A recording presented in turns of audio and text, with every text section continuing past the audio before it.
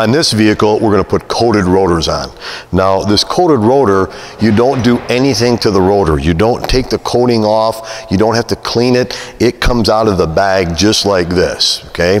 Now, if we were putting on a non-coated rotor, a rotor that is machined, but the coating is not on this surface. Yeah, we coat the vanes in this case and the hub assembly here, but not the actual pad swept area. So we have to clean this. Now, not only do they put a Cosmoline type oil, rust preventative on this rotor, also the shavings from the machining process are still embedded in this surface.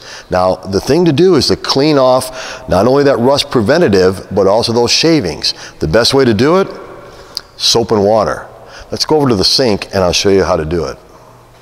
At our shop, we keep a bucket full of water and dish soap. It doesn't have to be any brand you want. Any dish soap is really good at getting under that rust material, and the water washes it off. Now, brake clean evaporates so quickly, it doesn't do a good job cleaning. It will get the grease off, the anti-rust material, but it will not get the shavings off. So all you do is take soap,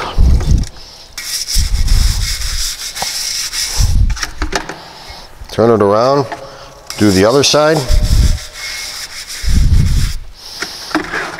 then we rinse,